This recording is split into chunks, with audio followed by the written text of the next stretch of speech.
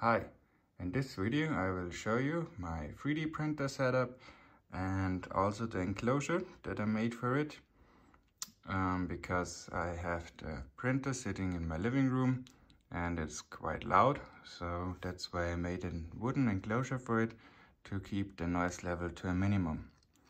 And here you can already see it's just a wooden box that I made myself. And the hull is made out of 3 layers, so it dampens all the noises and vibration that are coming from the printer really well. And I quickly show you the concept of it. So as you can see, the darker wood is the outer layer. It's just some wood. Then I have here, you can see it behind the hinges quite well. This is stone wool. You can use other substances quite well, but stone wool works pretty well for dampening noises.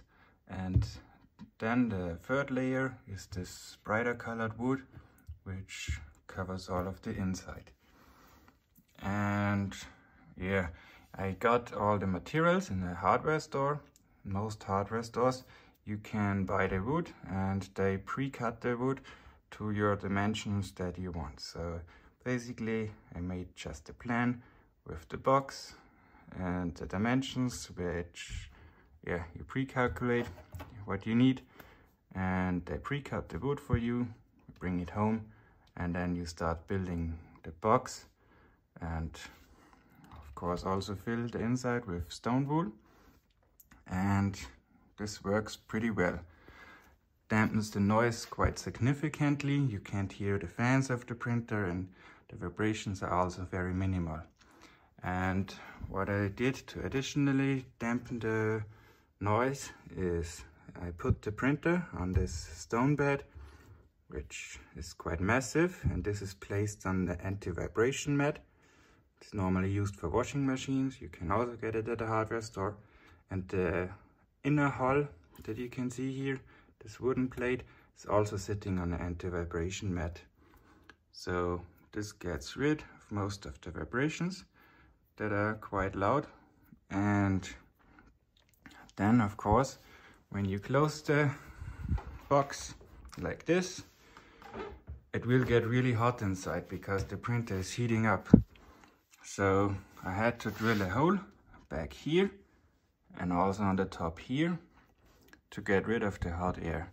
As you can already see, I have here a box that goes back to the outside to the hole I drilled. And here I have a fan, also here. So this sucks all the hot air and blows it out there in this hole on the top here, and sucks fresh air in here. And with this you can control the temperature inside the box really well, which is quite handy. And then we come to the printer itself. It will get replaced by a new one tomorrow. That's also the reason why I make this video, to show it before I tear everything down. And as you can already see, this printer was really busy. It has printed almost 11 kilometers of filament over the last 4 years, and it was printing 140 days of continuous printing time. So yeah, very good printer. Prusa i3 Mark III's, really good printer, but yeah, now it is time to upgrade to a new one that you will see then. And also I made some slight modifications to it. Normally the power supply of the printer sits here, but I placed the power supply to the outside, right here, so it doesn't get too hot, and replaced it with a 3D printer bracket for stability. So now I have removed my old printer, and here you can see the original cooling solution, even better. These are just 2 fans, 80mm PC fans right inside here. And yeah, this whole duct was placed inside the hole here and was blowing the air out, as you can see. And now that I've removed it, you can see the 3 layers even better. So you see back there the outer layer, the outer wood. Then here, this is all stone wool. that's sitting between the two wood layers and of course the inner layer. And this ensures really good dampening. And now I just have to wait for my new printer to arrive, and then I will place it in here. So here it is, my new printer in its new home, sitting in the box already for a couple of days. I've used it now extensively over the last few days and I'm very satisfied with it.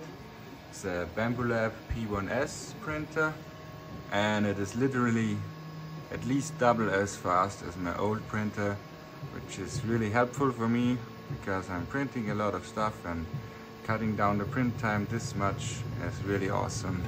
I mean, I can show you how fast it moves. It's really awesome to have such a fast printer. That's the main reason why I replaced it. And I've also changed the cooling solution a bit, basically simplified it. As you can see on the top here, I've just taken one of the two fans as an exhaust right on the hole, and on the bottom I've taken the other fans as an intake. And I've connected it to just a 5-volt USB power supply, so they are running quiet.